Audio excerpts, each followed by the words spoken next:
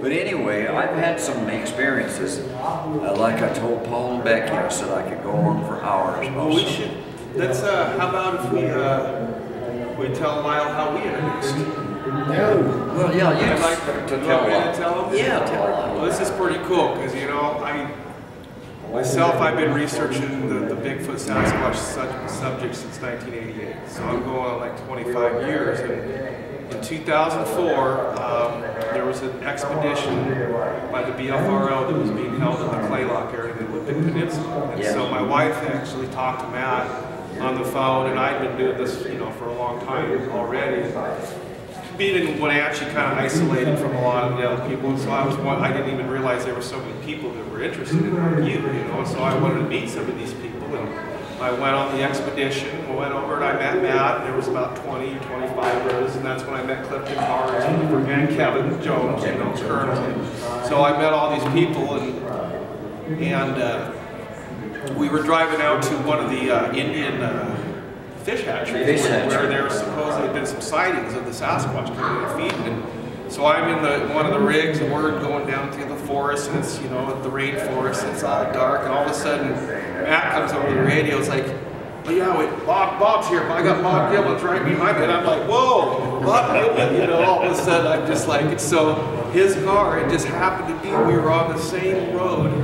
He pulled up right behind me, and he gets out, and I got out at the same time, and it's like, well, hi, I'm Paul Graves, and I'm Bob Gimlin. We ended up walking down to the river, and on the way there was these huge bear tracks. They were just fresh as could be. I mean, just like it had walked there. So that was my introduction, just kind of walking the trail in the woods, looking at tracks with Bob, and it was really cool. And since that day, with him living in Yakima and me living in Wenatchee, being really close, we ended up becoming really good friends. We've been close friends ever since. We spent a lot of time together, and in fact, Roger Patterson, who he got the famous film. Roger had a cousin that lived almost right next door to me in Wenatchee. Remember Mrs. Barnett, the old lady that lived up on Cherry Street? Oh, sure. She was like this old hermit lady. She raised cherries, but she was related first sister or something to Roger Patterson. Oh, wow. Direct descendant. Small world. Yeah, and I literally lived in the orchard right, next to her. Of course, I didn't know all that in the 60s. I mean, I heard about Bigfoot in the 60s and 70s, going to Camp Field up at Leavenworth, but me wanting to be a musician, I had other things at the time that I was interested in too. So then it was around 1988 when I was at my sister's house, and a TV show come on about Bigfoot. This guy that was sitting there, we had a couple sitting there, he just looked up at me, he goes, I've seen one of those things. And that was kind of, and I'm like, and he goes, yeah, the Indiana Valley. He told me where it was, and he was hunting, and the thing was crouched down, and he had it in his rifle, and he couldn't pull the trigger because of it was like grimacing. It was grimacing human, but it was making these expressions too. It wasn't just like a dull animal looking. He just literally, he was like, no way, and that story just totally opened up everything for me, and of course meeting Bob and all the great folks. Well, and excuse me, Paul. No, go ahead. But I've been lucky enough to be out on some of the field researchers with Paul, and Paul and I agree. We both agree on kind of the same way that some of this field researching should be done. The only thing is, Paul documents all that stuff and does go with it, and I just kind of remember it because I don't do much book work and I don't do any photography. So consequently, in my personal opinion, Paul's probably the best field researcher that I know in the business that actually does research. Ted and Colonel Jones and I, we were up at the bumping area, a place that we all know is named the Frog Pond. And we had a campfire going. It was about 9:30, 10 at night. And the road goes right within 15 feet or so, about 20 feet, I guess, where the campfire is. And the road is wide enough for two vehicles to go, one each way. And so we were all sitting there that night with the campfire going, and just kind of sitting there visiting, and all at once across into the tree line, which was just on the other side of the road, at the edge of the road, we heard something walking through there. And didn't think a whole lot of it until it got just even with us. When it got even with us, it let out a roar that's just, it'll just raise you right up out of the chairs. Well, immediately, Ted had a big German Shepherd dog with him. He takes with him everywhere. And he was sitting closest to the road.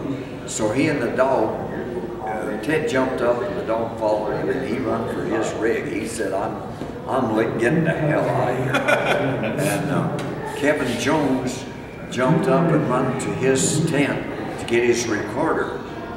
And I bails out and runs out into the road and let out the best little holler that I could give him, the Bigfoot holler. And it just went, well, it covered the ground a little further from here to the front end of this building. And just that length of time, it covered that and let out another yell. Just another one of them ones that just lift you up. And so I was going to leave. I was going to leave because I had to be at a yard sale at the Backcountry Horses putting on the next morning at 5 o'clock. Well, I said, geez, the thing might come back through here. So I just went in my tent and stayed all night kind of with, I don't hear well, but with one ear kind of to the ground thinking, it maybe will come back. Thinking it maybe just thought, hey, I'll scare them son of a guns good and I might come back. Well, we never had any more activity that night. But Kevin didn't get his recorder turned on in time to get that second yell. So that's how quick these things can descend if they want to. And of course, we never did hear it run. Yeah, it's what, 130 yards probably? Give or take about 100 yards from the village. Yeah, and it covered it within a few seconds. Yes, well, yeah, the amount of time, I'd say probably 15 seconds it took us to get all what we did there, all that. I jumped up out of the chair, Ted was going this way, and I ran around Ted and run out into the road, and Kevin run to get his recorder and back out. And all of this is just like that happening that fast, and that thing covered that much ground in that distance. So whether it actually run or whether it made it the stride. Of course, you know, when Roger and I saw this creature down there, when it got out of our sight up another creek bed, we couldn't accurately measure everything because there was no tracks in the gravel. But the gravel was turned over and there were still damp ones up. And we measured in between the steps, and we measured 68 to 72 inch stride. Wow. And in before that, that's right after you see Patty walking along the creek. No. You know, that's the film, the famous film, and he was there on horseback. Right when she goes out is when he tracked her. And she sped up at that time, and when she was walking through the area, it was only, what, 40-something? 46 to 48. 48, but when she started running later, it was up to 60, almost 70 inches, so she really picked up her speed. And so there was a lot of speculation about that, wondering why they she apparently ran. So there was a lot of speculation about that, why she moved so fluently and we were present, and then after it got out of our sight, covered ground that fast. So, you know, we don't know what to say, why they do these things. And then, I think there was another one there. I think so too. Apparently, Lyle, she went up on a little ridge around and was actually looking down. Or this is what they assumed. Where they found where she sat down. Sat down and was there and probably could look right down where Roger and I was doing the filming of the tracks and casting. And the casting and stuff. So that's what the speculation was on that part of it.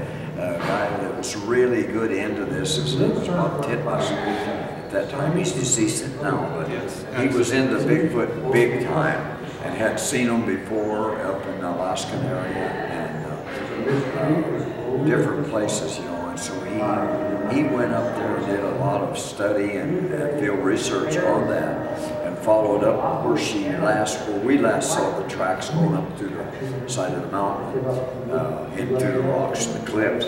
And so that was kind of the deal on that one.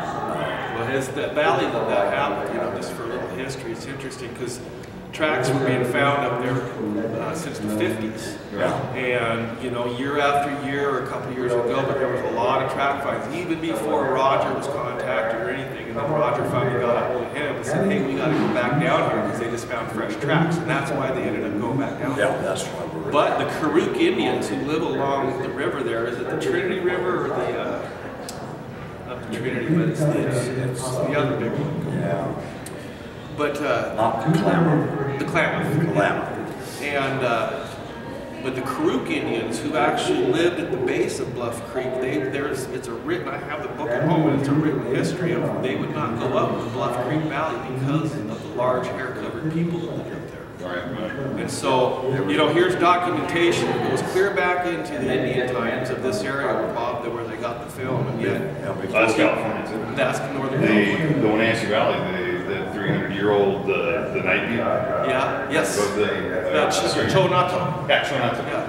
They had that archive back 300 years. Yes, exactly. I use that, and I talk about that history in Wenatchee, and then the new people that came in, they called them the Old Man of Mission Ridge, in reference to the Sasquatch. Is that going to be in the? Yeah, I'll mention it. Yeah. Well, Roger mentioned to me a couple of times before we went down there. I'd never been there before. Roger had been down there, and he talked to different ones down there, Jerry Crew and Al Hodgson and Bob Titmus and quite a few different ones. But he had talked to some old miner back in there that had lived in there before anybody started logging back in the hills. And he lived back there just about, not quite as, we were back about 33 to 35 miles back in. And this old miner, when I say back in, that's from a little place called Willow Creek. And this old miner apparently was about 25 miles back in there, where he could pack in and pack out. And he said when he first, Roger tells me that this miner told him, when he first started going back in there as a young man, he'd see these great big giant tracks in the mud down by the creeks, when he'd cross the creek. And he said, I just thought maybe it was great, huge, big Indians that had some of them big feet, because some of them were pretty good size. And so he said, never thought too much of it. Now, this is Roger telling me what the guy told him. But he didn't, Roger never did tell me that the guy actually saw a Bigfoot. Whether he did tell Roger that, I don't know. But, sometimes Roger would rattle on to me and I didn't pay that much attention to him. Yeah. I'd be busy thinking about where I was driving, and one time, Roger was kind of a different guy. We were going over the Mount St. Helens area, and I was driving an old Dodge truck, an old ton-and-a-half Dodge truck with a flatbed on it. We had horses and everything in the back. And I was driving, I had the moccasins on.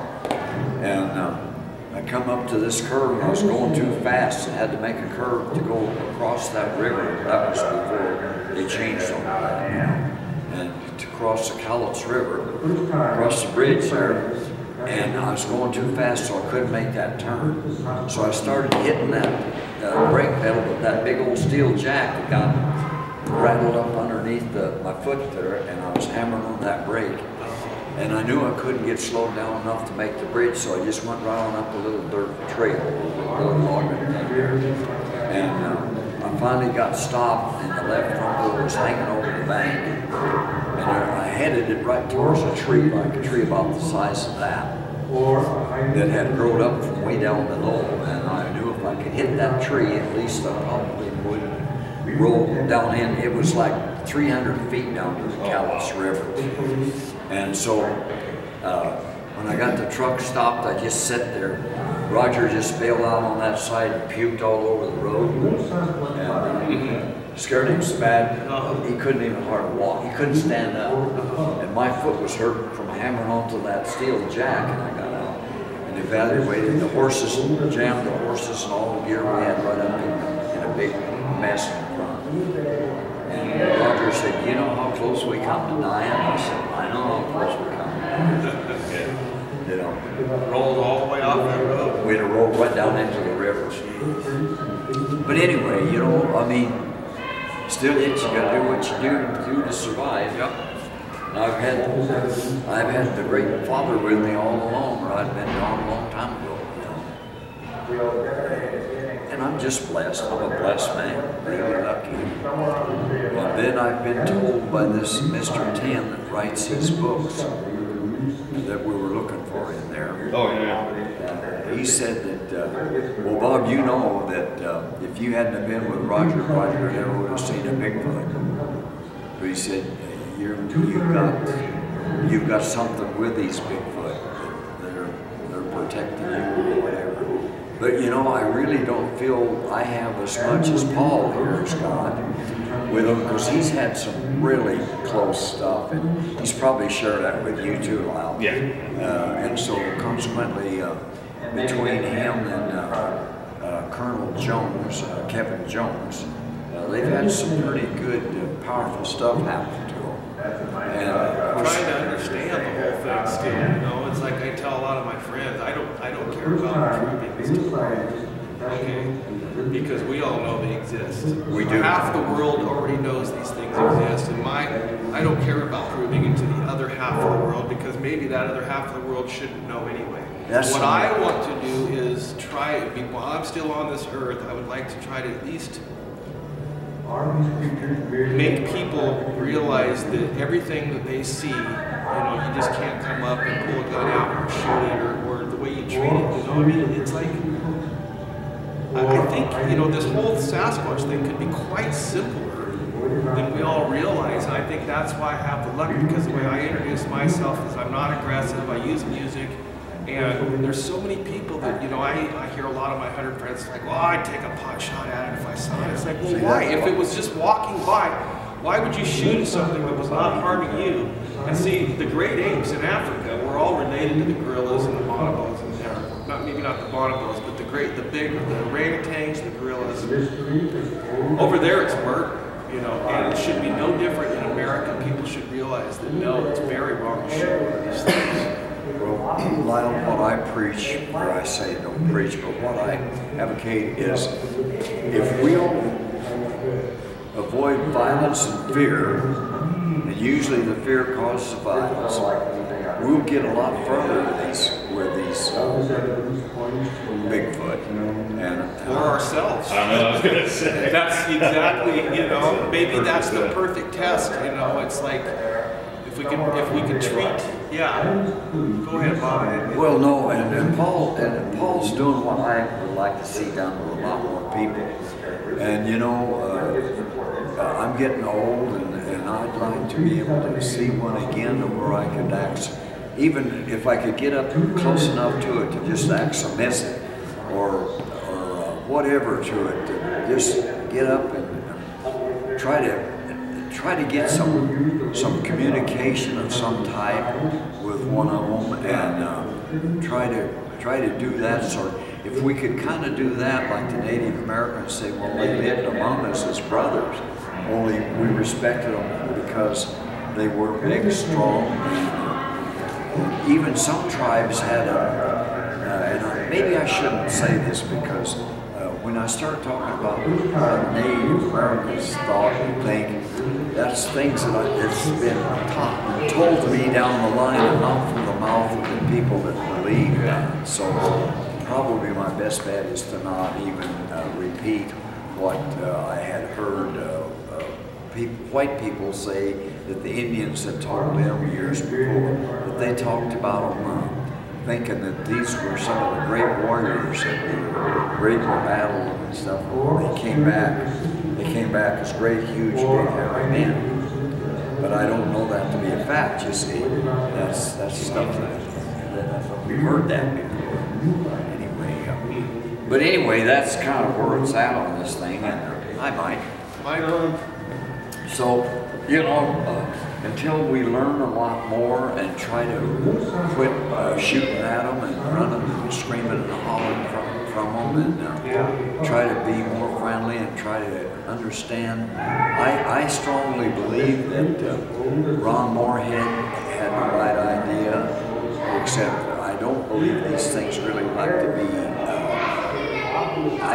this is just my personal belief, that they don't like to be filmed or even recorded. And so they'd like to live by themselves the way they want to live, and us be friendly to them. But Moorhead and them left out stuff called the deed and actually gave them stuff. So if we can do more of that and understand what they would like and help them, and just get away from this violent thing of start shooting at them and scared of them and so forth. You know, I know something that big, if that skeleton right there had muscle and bone on it, I mean muscle on it all over that skeleton, and it walked out in the middle of a moonlight night, I can't say whether I'd run or hide or be scared.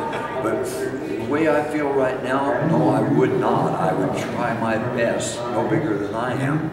Even if it picked me up and threw me 50 feet, I'd say I had it coming. You know? But that's kind of where my belief is. If I ever have that opportunity to get close to one again, see, at that particular timeline, Roger and I both had rifles on our scabbards, on our saddles, and I don't even really know why the reason was, because I always rode out with a rifle on my scabbard. And so when I stepped down off that horse, I did pull that rifle out. And when I was standing there like that. Roger yelled to cover you. Yeah, he did. But I didn't ever raise that rifle up. I didn't have a scope on it anyway. But I never raised that rifle to my shoulder, ever. And I'm glad now, at that particular time, I don't even, well, the only reason I didn't is because I had no fear of it coming back as long as it was walking away. Right. And so, therefore, I never raised the rifle up, and I'm really glad now that I never did. Yep. So that could also. Yeah, see, I could have got back up on the horse, I suppose. But that would have took a little bit of time, and I feel that that particular time, the way it was covering ground going away from us, that if it wanted to hurry back, it could come back so fast that you wouldn't have a lot of time to react on something. And we know now that they're extremely fast when they want to be, faster than we could even imagine. But that's kind of hard. Until we learn more and we get more people like you and Paul and Mike here and the people that are here to try and protect these things from, like Skamania County had the ordinance to protect them. And I think it still does to an extent, maybe not to the magnitude it were before, but I think they still got that ordinance.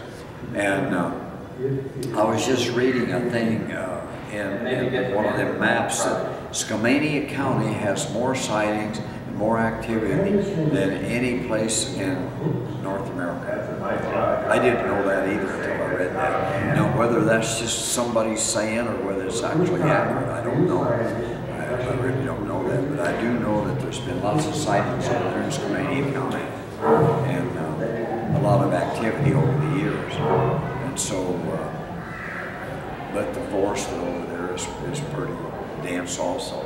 The Olympic Peninsula probably, if you could get around over there a little bit better, in my opinion, would probably there'd be just as many sightings and just as much evidence. But over there, you know, it rains so much that there's not, you just cannot gather that kind of evidence. Certain traffic environment. Right, the environment is so different.